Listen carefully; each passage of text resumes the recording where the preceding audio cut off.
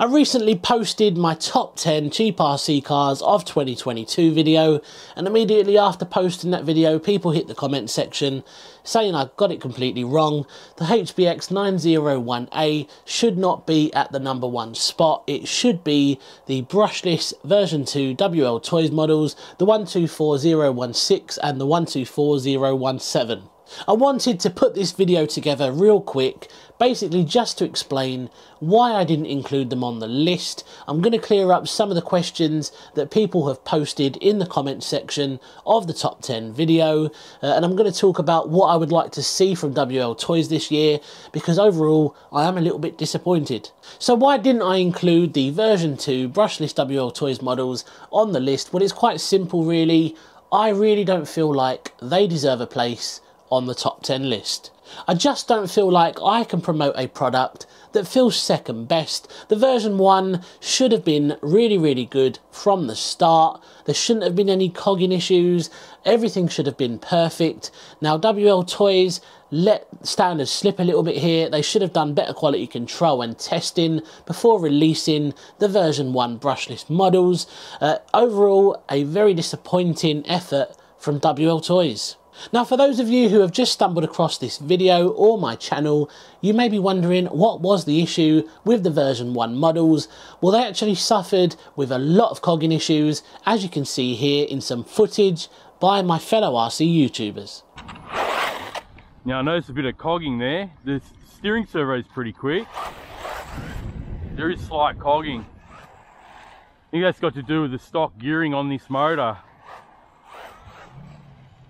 Let's go up here. Seems to have pretty good power though. Here we go. Stand back. Oh yeah. So that had a little bit of cogging just on that tail there. So exact same issue that we would have had with that 124017. There is a little bit of cogging. You know that right off the bat. Check this out. Ready? Oh. See that? Look, before we even get into anything, let's see if we can fix that. We're now back out, and this is set to the maximum punch setting, and we're gonna see if there's any kind of difference. So, oh, still a bit of cogging, man, look. Still a bit of cogging. So I'm not too sure how much of a difference it's made, but I still notice it. Now we do have that cogging issue. Let's try that out. Yeah, it's still very evident on this model. That's unfortunate. Unfortunately, I don't have any of my own footage to use. I was offered a version 1 to review on my channel. I kindly declined because after seeing other people's reviews and seeing how bad they actually were, I decided they just weren't for me. I don't necessarily have an issue with WLTOYS at the moment, but I do think lately they have let standards slip a little bit. The 144001 that you see here has been a very popular RC car since its release. I have featured this thing heavily on my channel. It's one of the models that I featured quite early on my channel, and that did generate a lot of subscribers for me when I did the brushless conversions. The 144002, the monster truck version, I've also featured quite heavily on the channel. I absolutely love these models, but some of the recent stuff has been a little bit disappointing. Some people were asking in the comment section, is it actually worth getting the version 2 brushless models by WLTOYS? Well, yes, absolutely. I'm not going to stand here and say don't get them, because they have sorted the issues out. They've changed the motor around, they've changed the gearing around. The cogging issues have now gone. Things have been resolved.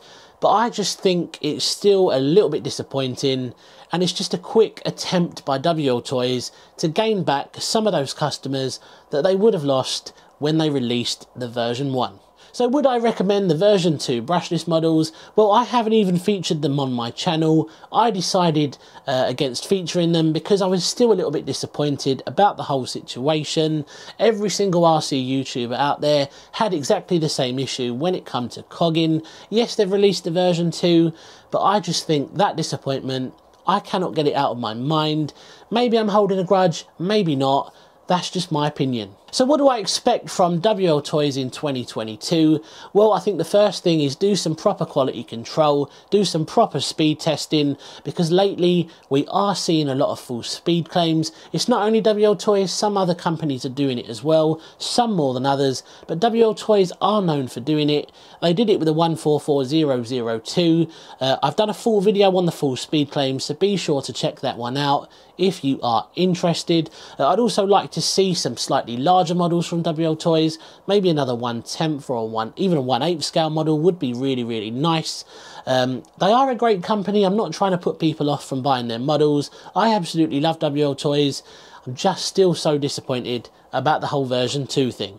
We're going to leave the video there today. I really hope you can see where I'm coming from with this. I'm not trying to blow things out of proportion, but I would like to see better from WLTOYS. I've been a massive fan since the 144001. I will continue to recommend their products, but I'd really like them to make a few small changes to prevent any disappointment in the future. Cheers guys, and I'll see you again soon on the next one. Take care.